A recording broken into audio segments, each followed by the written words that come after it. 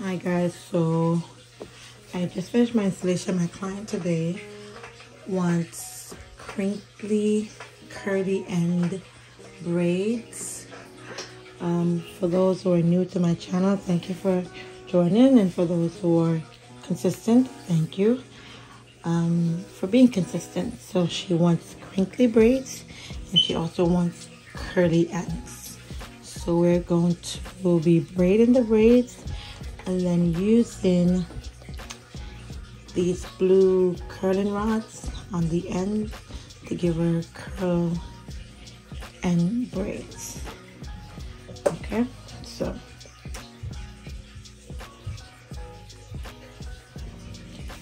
long, I'm going to use 4 to 5 braids to braid.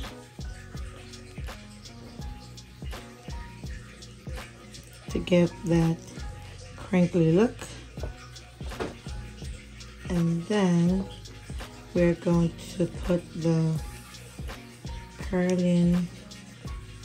blue curling rods on the end of the braids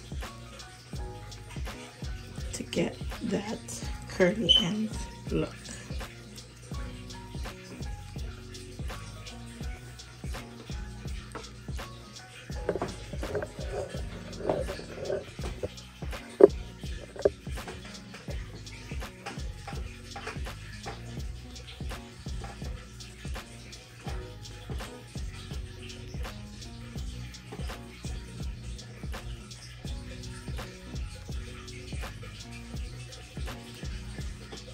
One.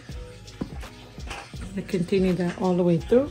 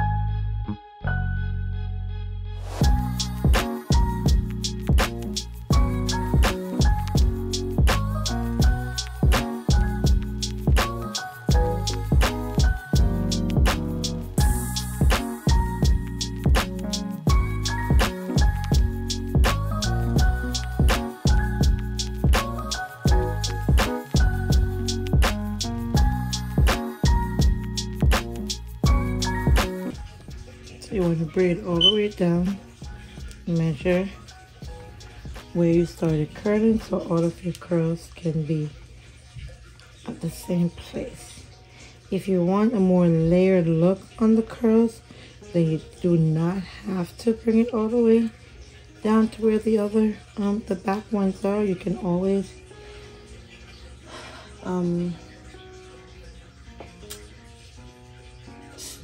stop it a little higher so the curls would be kind of layered, but we're going to bring it all the way down for this look today.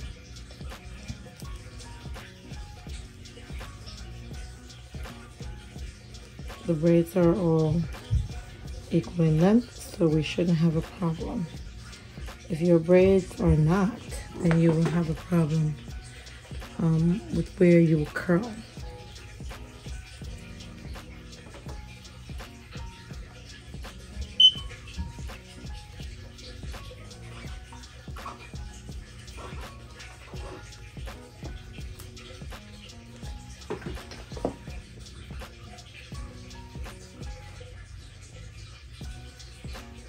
Regarding how far up we start our braid depends on how deep you can get the hair dipped into the water, because obviously if the braided part cannot reach the water, it will not be curled.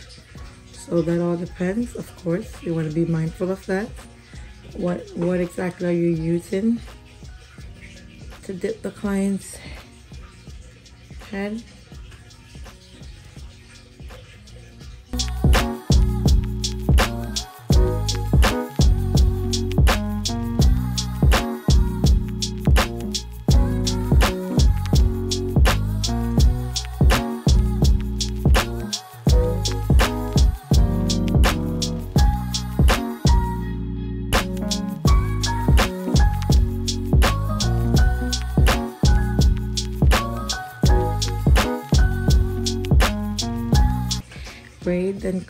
Braid and curl all the way through. And when you're braiding, you want to, the tighter your braids, the more crinkled the tighter your plaits, the more crinkled the braids will be. So you want to keep that in mind too.